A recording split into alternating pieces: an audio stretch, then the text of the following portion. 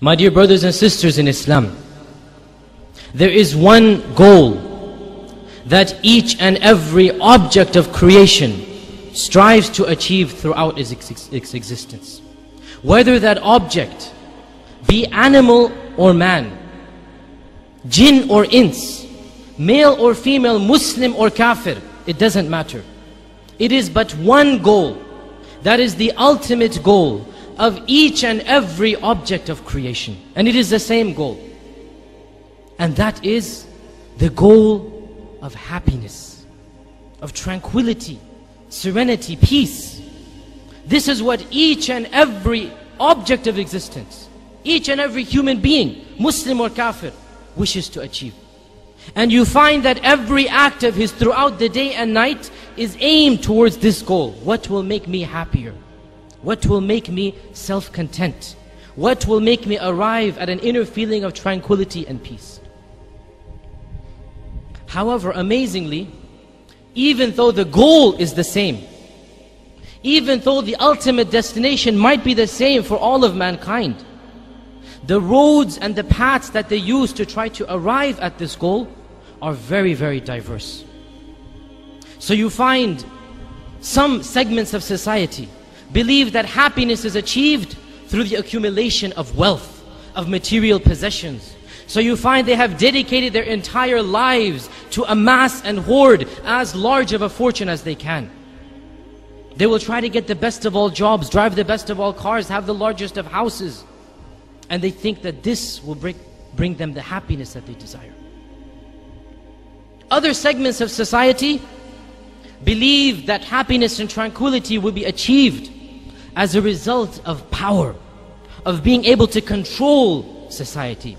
So you find that they have dedicated their lives in climbing the political ladder, trying their best to get to the top.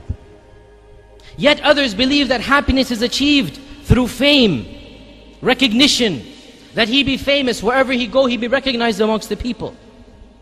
Yet others believe that happiness will be achieved by satisfying one's each and every sensual desires and lusts.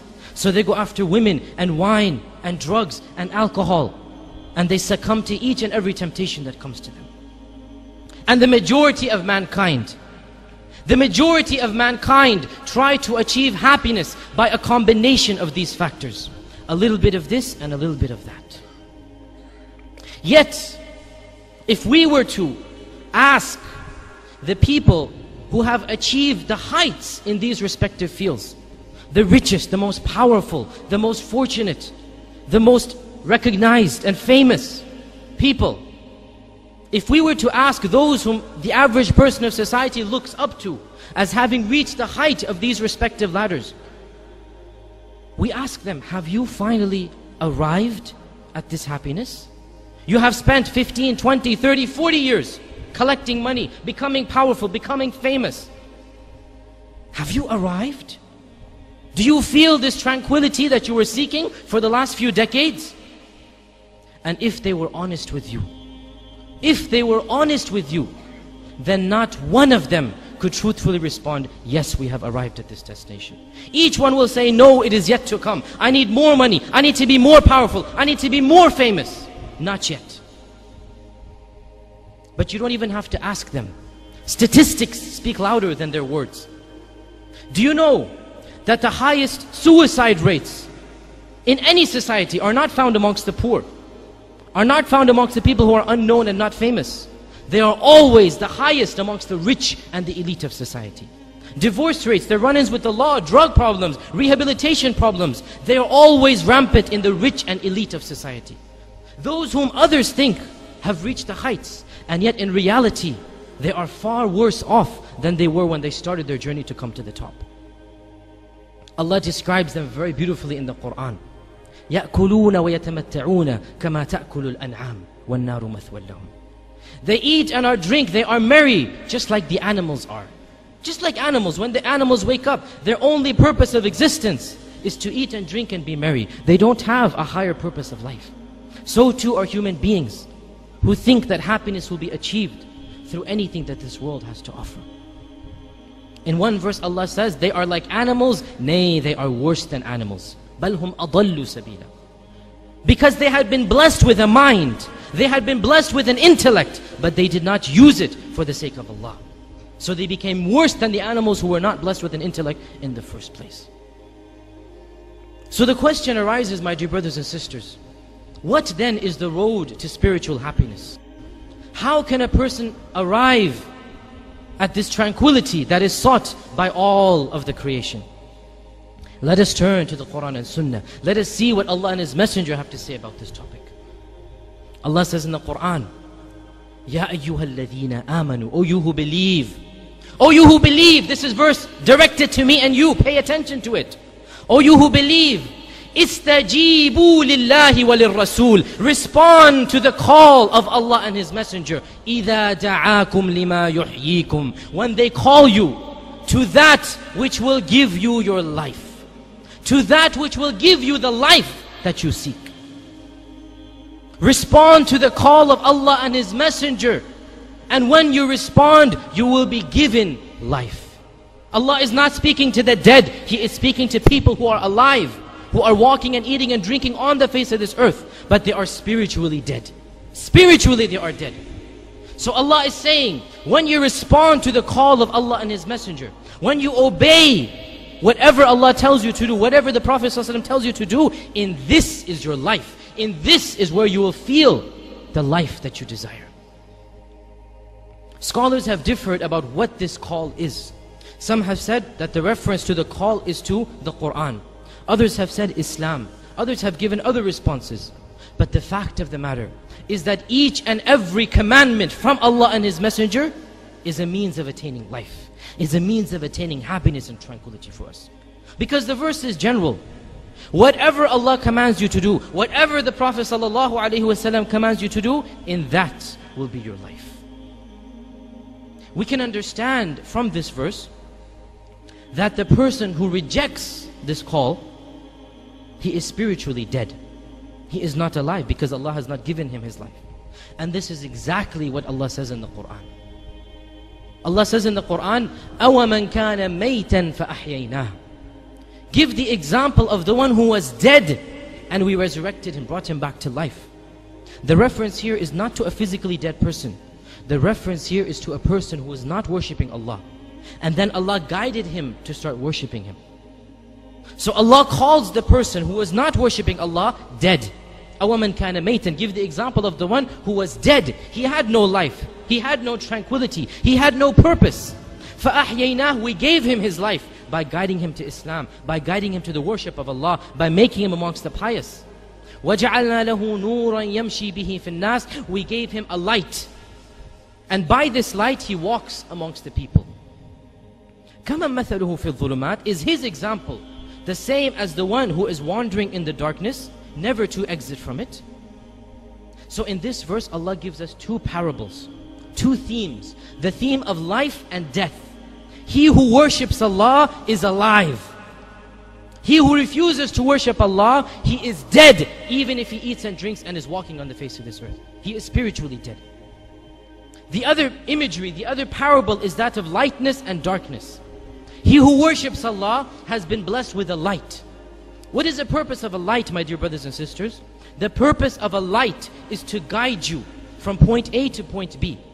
It will tell you how to get there in the shortest amount of time, without tripping, without falling. So when a person is blessed with a spiritual light, he knows he has a destination, Jannah. He knows how to get there, Sirat al-Mustaqim. He knows the constitution to follow, the Quran. He has a light. As for the person who denies all of this, he has no purpose, no path, no constitution. He has no light. He is wandering in the darkness, as Allah says beautifully, following his desires, every day waking up, having no purpose to life. And he is never going to exit from it unless Allah wills otherwise. My dear brothers and sisters, Allah subhanahu wa ta'ala has told us the path to happiness. من عمل صالحا من ذكر أو أنثى وهو مؤمن فلنحيينه حياة طيبة. He who does good, whether he is male or female, man or woman, and he has iman, then of a certainty we are going to give him حياة طيبة, a sweet life, a beautiful life, a tranquil life. You ask, how can I live a good life in this world before the hereafter? How can I avoid the troubles and the worries of this dunya? Listen to the Quran. He who does good and he has iman, whether he is male or female, then of a certainty he will be given a sweet life, a beautiful life, a good life. In this world, of course the hereafter, but even in this world, the mu'min will be granted a life unlike that of the kafir and the non-Muslim. As Allah says in the Quran, إِنَّ الْأَبْرَارَ لَفِي نَعِيمٍ. Those who are pious and righteous, they will continually be enjoying each and every blessing from Allah. Na'im is the plural of ni'mah, meaning every blessing. The blessing of health, the blessing of wealth, the blessing of iman, the blessing of family, the blessing of children. Every blessing in this world and the hereafter. إِنَّ الْأَبْرَارَ لَفِي نَعِيمٍ. وَإِنَّ الْفُجَّارَ. As for the evil people, لَفِي جَحِيمٍ. They will be in the fire of hell. يَصْلَوْنَهَا يَوْمَ الدِّينِ. They will enter the fire of hell on the day of judgment. Notice here, ponder over this verse, my dear brothers and sisters. Notice that when Allah talks about the believers, He does not put a time condition. He says the pious will continually enjoy Allah's blessings. No time restraint. Then He says the disbelievers, the impious, they will enter the fire of hell on the day of judgment. Meaning that their ultimate punishment will be reserved for the hereafter. In this world they might enjoy some things of this life. But the believer, his enjoyment is not restrained or constrained to any time. His enjoyment will be eternal in this life and in the hereafter. إِنَّ الْأَبْرَارَ لَفِي نَعِيمٍ. And yet another verse, Allah subhanahu wa ta'ala says, فَأَمَّا مَنْ أَعْطَى وَاتَّقَى وَصَدَّقَ بِالْحُسْنَى فَسَنُيَسِّرُهُ لِلْيُسْرَى. He who believes and gives of his money and does good, فَسَنُيَسِّرُهُ لِلْيُسْرَى. We will make things easy for him. We will make things easy for him. Meaning that no job will he take except that Allah will bless him in that job. No money will he earn except that Allah will give him all that he wants of that money. Barakah in that money. His marriage will be a success. His children will be a comfort to the eyes. His dunya and akhirah will be guaranteed. Everything will be made easy for him. As Allah Azza wa Jal says, he who gives and does good, everything will be made easy for him. وَأَمَّا مَنْ بَخِلَ وَاسْتَغْنَى وَكَذَّبَ بِالْحُسْنَى فَسَنُيَسِّرُهُ لِلْعُسْرَى. As for him who was miserly, who was stingy with his money, and he thought that he had no need to worship Allah. Istaghna over here means he had no need for religion. I don't have time to pray. He has no need to worship Allah Azza wa Jal, and he denies the hereafter. Then فَسَنُيَسِّرُهُ لِلْعُسْرَى. We will make everything difficult for him. Everything. He might have the biggest bank account, but in his heart he will be the poorest person. He might drive the largest car, live in the fanciest of mansions, but inside of him will be a living hell, a jahim inside of him. His money and wealth will only cause more grief rather than bring him comfort and blessings. Everything will be made difficult for him because he has disbelieved in Allah. He has refused to worship Allah Azza wa Jal. In yet another verse, and this is an important verse, because Allah Azza wa Jal directed it to Adam alayhi salam. When Adam was sent down to this earth, what did Allah tell our father Adam? What advice did He give him when Adam was being sent down? Allah Azza wa Jal says, فَمَنِ اتَّبَعَ هُدَايَ فَلَا يَضِلُّ وَلَا يَشْقَى. He who follows my guidance, anyone of any generation, any nation, any prophet, anyone who follows my guidance, each in his own time, فَمَنِ اتَّبَعَ هُدَايَ فَلَا يَضِلُّ وَلَا يَشْقَى.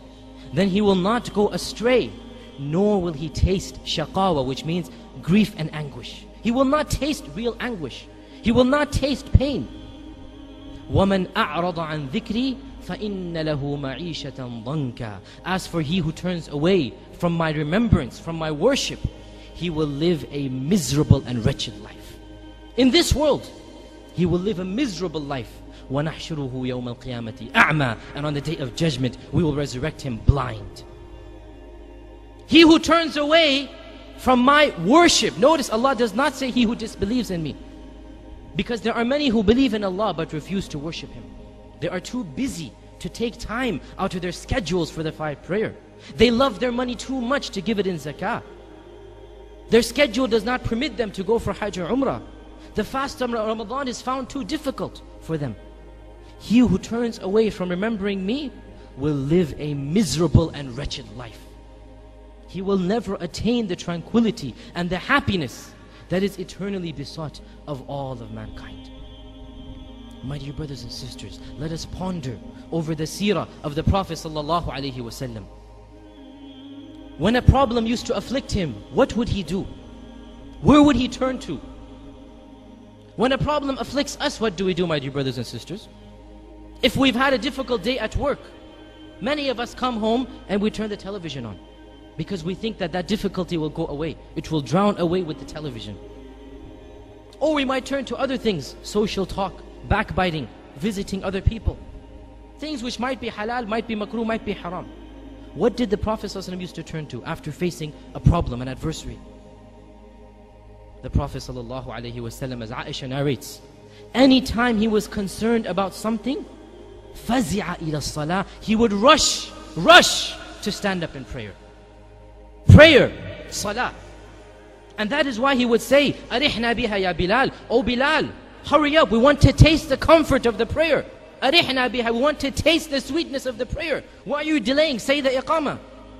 As the Prophet ﷺ said, جُعِلَتْ قُرَّةُ عَيْنِي فِي الصَّلَاةِ, verily, the sweetness of my eyes, the comfort of this world, to me, has been made in the prayer. This is how I attain the tranquility that I need. Contrast this to us and our lives. Where do we turn to? What do we try to use to get rid of that evil or that problem that we have? Do we turn to Allah? Do we turn to salah, pray, give zakah, fast, make dua? Or do we turn to this dunya? Notice the contrast between us and the Prophet ﷺ.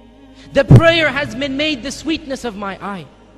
This is what would give him comfort. This is what would grant him solace. This is how he would obtain his tranquility. Stand up in prayer. Al-Hasan al-Basri, a very famous student of the companion, he said, seek happiness. Seek happiness in one of three things. In one of three things. Seek happiness in the recitation of the Quran, and in dhikr of Allah Azza wa Jal, and in the salah, in the prayer. If you wish to seek happiness, these are the three places you will find them in. And then he said, if you do not find happiness in these three matters, then know that the door to happiness has been shut for you. You will not find it anywhere else. The door to happiness has been closed. There is no other way to obtain the tranquility that you desire except through the worship of Allah Azza wa Jal. Another famous author, or another famous ascetic of the early generations, he said, if only the kings and the princes, if they knew how we really and truly feel, the tranquility that we have in our hearts, they would be fighting us with swords in order to obtain it from us. In other words, if they knew the treasure that we have, if they could really see it, instead of being disillusioned by this world, then they would know that the real prize is the prize that we have of iman and tranquility. Shaykh al-Islam Ibn Taymiyyah, the greatest scholar that this ummah has seen after the time of the early ancestors, the pious Salaf, he said, there is in this world a Jannah, a garden. The only way to obtain the Jannah of the hereafter is by entering the Jannah of this world. And he who does not enter the Jannah of this world will not enter the Jannah of the hereafter. And that Jannah is the worship of Allah.